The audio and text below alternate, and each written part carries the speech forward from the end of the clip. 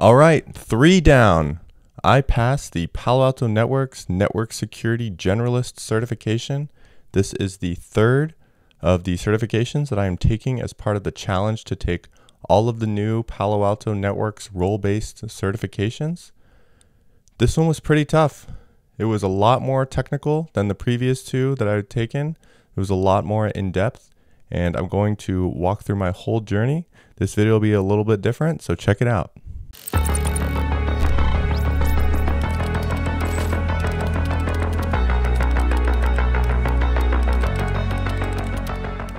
If you watched my previous videos on the new Palo Alto certifications, you noticed that I recorded everything after the exam. This video I'm going to do a little bit differently. I'm starting to record before the exam. Today is January 3rd, 2025. Happy New Year. And I have just scheduled my NetSec Generalist exam, as you see here, for 1 week from today, Friday, January 10th.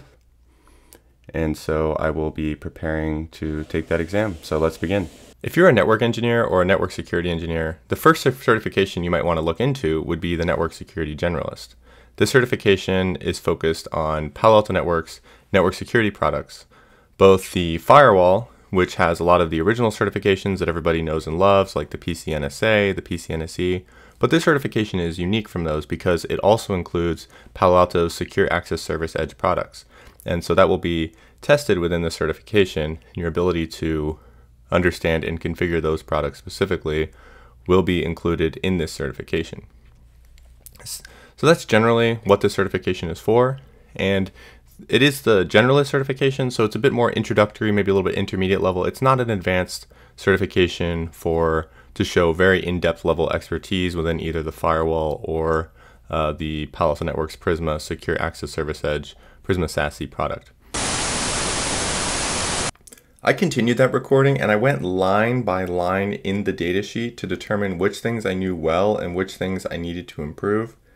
And I think that's very valuable, but it took me about 12 minutes and it was a little too much for this video, to be honest. So I uploaded that as a separate video, which you can check out right here. I do recommend checking that out if you want to get a general idea of how I prepare to prepare, basically. How do I determine what I need to study for a Palo Alto Networks certification? And a lot of you on Reddit have said, hey, we miss the study guides. What happened to the study guides? We don't have those anymore. And what you can do with the datasheet is you can basically build your own study guide, determine what things that you need to study to prepare for this certification. And the datasheet will absolutely help you do that. So check out that video if you want to know how to do that, and I think it is valuable, but it was a little too long for this video. What I got out of it was that there were 3 areas that I needed to review. One was SD-WAN, one was the Prisma SASE remote network configuration, and the third was the SaaS inline security. I reviewed those, and those were the things that I studied. I did that recording 2 days before the exam, so I did procrastinate a little bit, and I had about 2 days to prepare and to review those items and get to know them better before I had the exam on the 10th. So I recorded that on the 8th and I took the exam on the 10th. Let's continue with the video. So it's January 10th exam day, and it is 5:21 a.m. right now. I woke up at like 3 a.m. with some exam jitters, so I did some additional studying yesterday, and today I've done a lot of the courses on Beacon specifically for those specific sections that I mentioned that I wasn't very strong in, so like SD-WAN, remote networks, and the SaaS security, SaaS API. I have taken a lot of those Beacon courses. I think they're really helpful. I am going to go work out, and then maybe if I can get a little bit more studying in before the test, that would be great, but I don't know if I will have time. So this may be all the studying that I can do. All right, I am here parked just outside of the Florida State College, Jacksonville, Deerwood. This is where the Pearson VUE Center is that I'll be taking this test. This is the same place that I took the last test, the cybersecurity practitioner. I didn't manage to get any additional studying done after 5:30 a.m. before I went to the gym. So I've I've got what I've got, and I think I'm mostly confident with most of the topics, but we'll see how I do. I just finished the exam. I will say I did have good reason to be a little bit stressed this morning. It was pretty difficult. There were some very, very technical, in-depth questions on there. It was a mix of questions that I just knew the answer to and questions that I really had to think about. I had to remember a lot of the details of the various Strata products in Palo Alto. I did pass. I am very happy about the fact that I managed to pass. So this, of course, a provisional pass, but I expect to receive the full pass soon. So I am off to go back home. The Network Security Generalist certification was by far the most difficult of the 3 certifications that I've done so far. The questions were very in-depth. There were a lot of technical questions about how actually to configure specific things, including all the products within the Strata portfolio, the firewalls, Prisma SASE, SD-WAN, etc.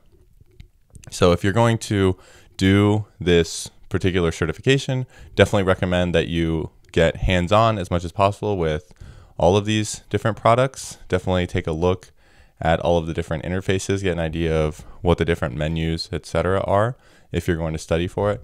I think I studied the ideal way, at least for me, that I went through the data sheet and I identified which areas in particular that I was weak in, and then I was able to actually just use Beacon to determine, to watch those particular lessons, to take those particular lessons associated with those areas that I was weak in. I definitely recommend you do that. I do have that other video that you can check out about how to go through the data sheet and determine what areas that you're stronger or weaker in, and then you can use the results of that from specifically those areas that you're weak in, and then go onto Beacon and take the associated classes within Beacon. Definitely recommend that you do that. From an administrative perspective, the exam itself was pretty straightforward. I've been to this facility several times. The people there actually recognized me because I've been there so many times recently doing this challenge. I didn't have any issues. It was all very straightforward. I didn't have the computer problems that I had had last time. So the exam went very, very well. And as I mentioned before, I did not receive a breakdown of the different sections that you may have been used to in former Palo Alto exams, where you get a different breakdown of this is how well you did in this section, this is how well you did in this section. You don't receive that anymore, and you also do receive a provisional pass for 1 to 2 days before you actually get your formal credential. Now, the Palo Alto Networks certification program lead actually reached out to me about this, and he wanted to explain to me why that is, so I want to relay that to all of you. Basically, the purpose of this is to increase exam security. The provisional pass allows Palo Alto Networks via Pearson VUE to do additional automated checks just to ensure that nobody is cheating and that nobody's doing anything that they're not supposed to during the exam.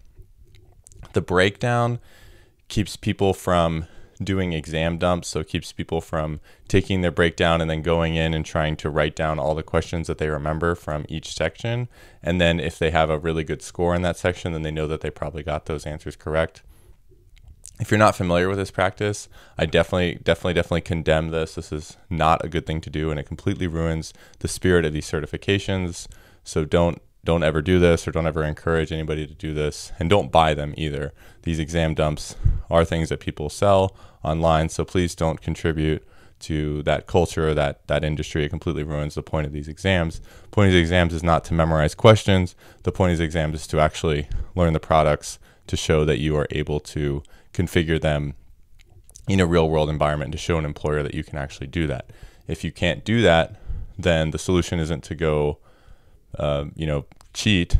The solution is to just learn the products better. If you know all these products pretty well at an intermediate, really a beginner level, if you know all these products at a beginner level, their purpose, and some basic things on how to configure them, you're going to do fine in this exam. You don't need to cheat.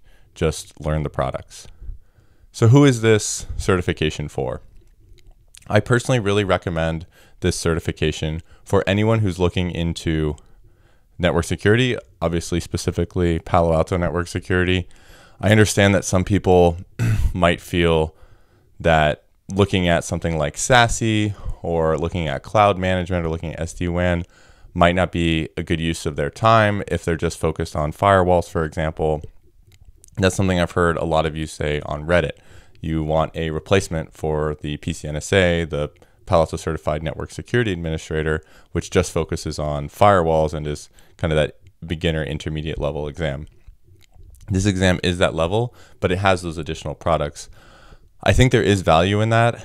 And if you are planning to become more of a specialist in the firewall, it still does make sense for you to begin by understanding these other products as well at this really beginner level. Like I mentioned, there are questions about how to configure them and things, but a lot of that you can get from the Beacon courses or just seeing a demo or doing a ultimate test drive with your Palo Alto solutions consultant.